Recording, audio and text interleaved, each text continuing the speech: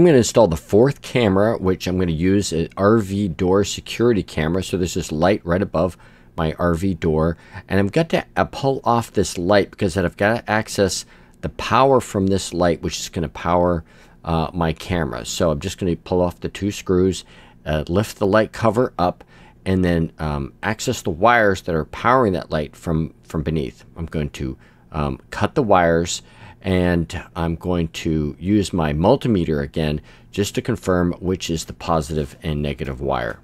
So I'm going to twist all 3 positive wires together. The camera positive wire, the RV light positive wire, and the positive wire coming from the RV supplying the light. I'm going to twist them together, put a terminal cap on, and then crimp it with the proper crimper. I'm going to do the same thing with the negative wire, put a terminal cap on, and crimp it. I use my Dremel tool here just to create a little notch for the wire coming from the camera to pass under the frame of the light. Just put that back on, use the 2 screws to attach the light back to the RV, and then pop the lens cap back on. I use the camera rubber base plate as a guide for my marks where I'm going to drill my holes to attach the camera to the RV.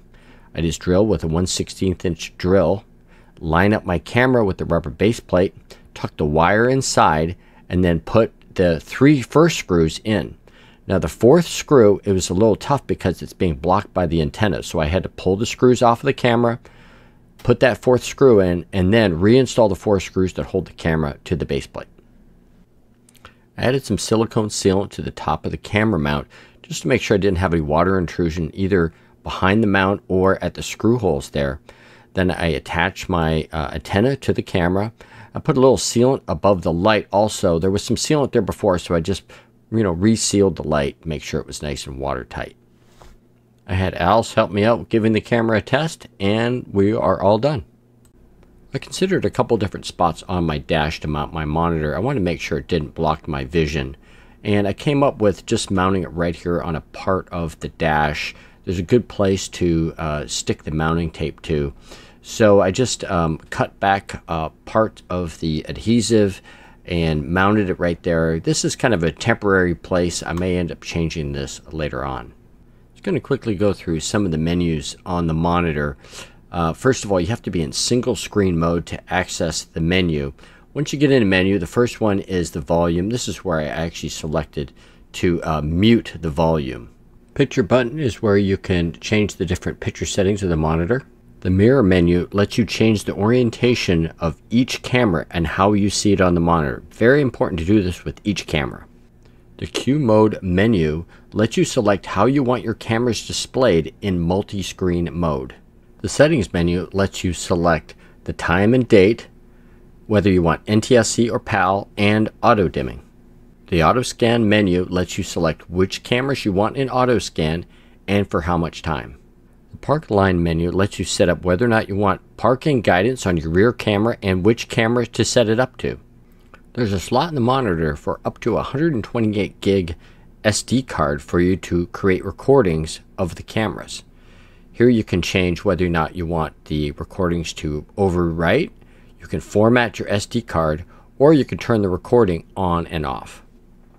The play menu gives you options to play back your recordings.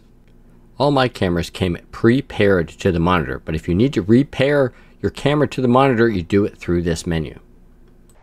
I'm really looking forward to using this new system and seeing if it's everything that everyone says it is. So look for part 2 and see if we're still traveling together. I think it's going to be awesome. Now, we will be testing the system as we travel north to escape the hot Florida summer, but you never know it on a day like today because we're like freezing. Yes. Do you have a camera monitoring system for your RV? Please share your experience in the comments. You can also leave a message on our Instagram and Facebook. Now, if you have any questions about the product or how I did the install, we would love to hear from you in the comments. Now, if you like this kind of content, we do lots of product reviews like this, RV DIY projects, campground tours, and full-time RV traveling experiences. Please consider subscribing to our channel by clicking this link below. It would really help us out. We also will leave a link right over here for something for you to check out next. And remember, downsizing still makes sense.